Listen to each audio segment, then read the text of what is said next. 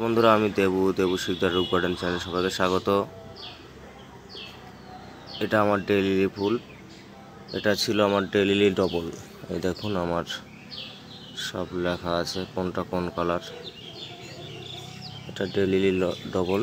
এটা ঠিক আছে, গাছটা খুব একটা বড় না, মোটামুটি সাইজ। ফুলটাও বেশ সুন্দর হয়েছে।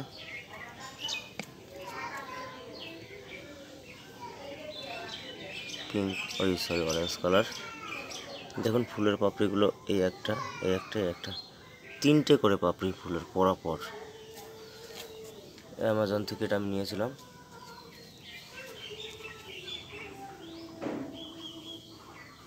আর এই ফুলটা গতকালকে ফুটেছে। এটার ভিডিও করা হয়নি, সময় পাইনি। দেখুন কত সুন্দর, ভিতরে হলুদ আর লালের শেড দেওয়া আছে, সুন্দর লাগছে দেখতে। পুরো ফুলটা এখনো ফোটেনি, ভিতরে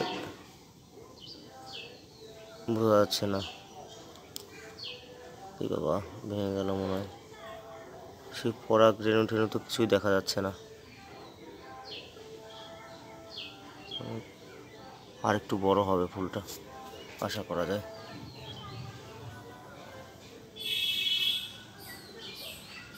এটা আছে আমার, এটাও দেখছি ডবল হয়েছে, কিন্তু এটা ডবল হওয়ার কথা ছিল না, এটা সিঙ্গেল হওয়ার কথা ছিল। এটা ছিল লিলি রেড।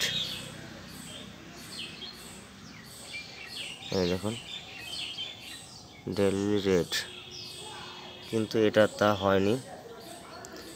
এটাও সেই অরেঞ্জ কালার, হালকা লালের শেড, ভিতরে হলুদ। এটা কেন হলো বুঝতে পারলাম না। অনলাইন থেকে কিনেছিলাম, হয়তো আমাকে ঠকিয়েছে। এর জন্য ফুল না দেখে কেনার ফল এটাই। ফুল না দেখে কিনলে এরকমই হয়। এই একটা আছে, এটাও ফুটবে। এটা কালকে সম্ভবত ফুটবে ফুলটা। রোদের জন্য ভালো বোঝা যাচ্ছে না।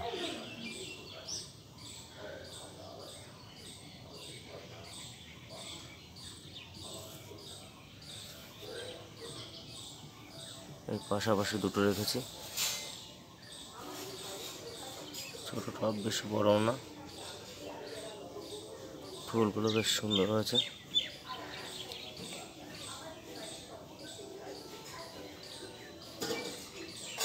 এটা আমার অনলাইনে যখন কিনেছিলাম লেখা ছিল রেড কালার, কিন্তু রেড কালার হলো না, এটাও সে পিঙ্ক কালার হয়ে গেল।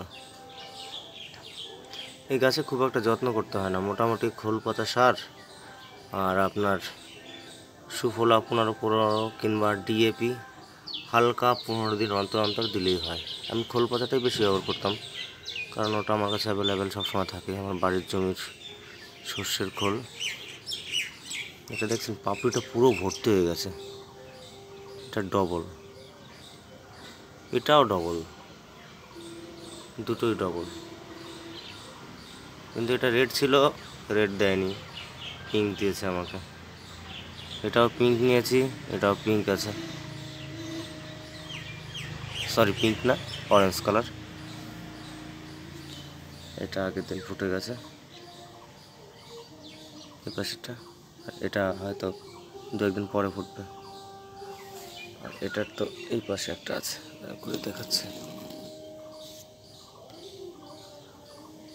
এই একটা,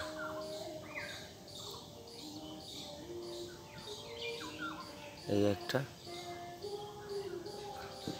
জমিটা ঠিকঠাক হচ্ছে না, নড়ছে, তার জন্য। এই যে দুটো আছে। ঠিক আছে, দুটো ফুল আরও ফুল ফুটুক, একসঙ্গে ভিডিও করে দেখাচ্ছে। আজকের মতো এখানে রাখছি। ফুলগুলো দারুণ লাগছে দেখতে।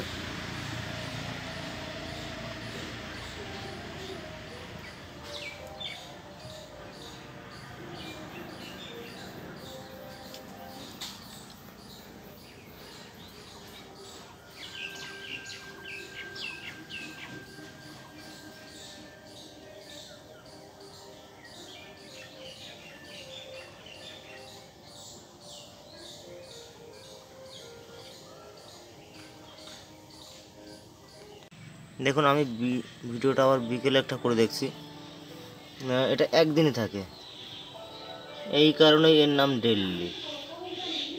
মানে সকালে ফুটবে, বিকেলে ফুলটা নষ্ট হয়ে যাবে, এর জন্যই নাম এটা ডেলি। আমি আগে মনে করেছিলাম তো এমনিই নাম হয়েছে, কিন্তু এই কারণেই এখন বুঝতে পারছি এই ফুলটা সকালে ফুটবে, বিকেলে শেষ হয়ে যাবে, মরে যাবে আর কি, একদম শুকনো শুকনো মতো হয়ে গেছে, এই কারণে হয়তো নাম হয়েছে ডেলি।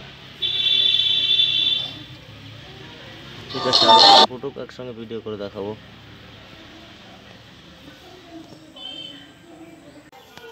আগে যে ভিডিওটা করেছিলাম তার ঠিক 2 দিন পরে,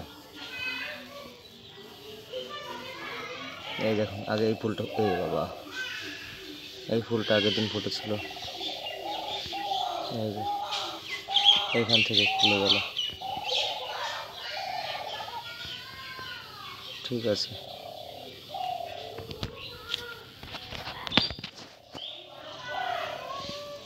এখনো পুরো ফোটেনি, এখনো ডিউটিতে চলে যাবো, তাই আগে আগে করে রাখলাম, না হলে আর আস্তে আস্তে আমার রাত হয়ে যাবে, পরে আর ছবি তুলতে পারবো না,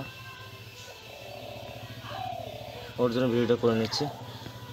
ঠিক আছে, রাখছি তাহলে, আবার বাদ বাকি ফুলগুলো ফুটুক, তারপর আবার ভিডিও করে দেখাচ্ছি।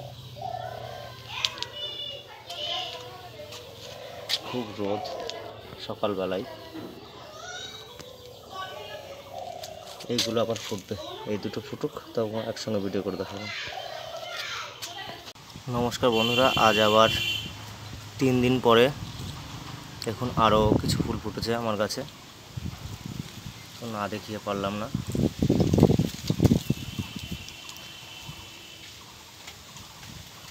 তিনটে গাছে, ওটা এখনও, ওটা দুটো হয়ে গেছে, আর একটা 2-1 দিন পরে হবে এটাই। আর এটাই তো আগেও ফুটেছিল ফুল, এইখানটায় ছিল, এই যে ঝরে গেছে।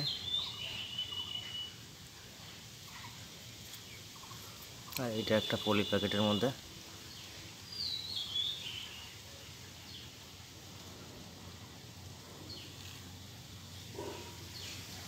দেখুন এটা আমি আমার গার্ডেনে বাড়ির সামনে লাগানোর জন্য রেখেছিলাম, কিন্তু এটা ফুল হয়ে গেছে।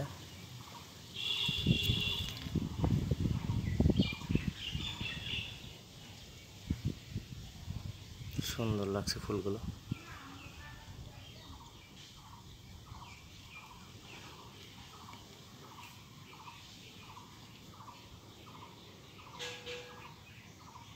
সবার আগে একটা কথা বলে রাখি, আমি একটা গাছ দেখাচ্ছি, দেখুন এইটা, এই দেখুন নতুন ফুলের স্টিক বেরোচ্ছে, এটার থেকেই বড় হবে, বড় হলে এটা থেকে ফুল হবে। আপনারা খেয়াল রাখবেন, এইটা যখন বেরোবে, ফুলের স্টিকটা যখন বেরোবে, এটা মনে রাখতে হবে সবার মন দিয়ে, তার কারণ আমরা সবাই গাছের বেশি যত্ন করি, বেশি যত্ন করলে কিন্তু ফুল বেশি হবে না, এটা ভুল ধারণা। এইটা যখন আসবে তখন আমার সার দেওয়া টোটাল বন্ধ করে দিতে হবে, সে গোবরের খোল হোক, এই গোবরের সার হোক, আর সর্ষের খোল হোক, আর বা কীটনাশক রাসায়নিক সারই হোক, এনপিকে, ডিএপি, সুফলা, কোনো সারই, এইটা আসলে আর কোনো সার আমি ব্যবহার করব না, এইটা সবার মাথায় রাখতে হবে।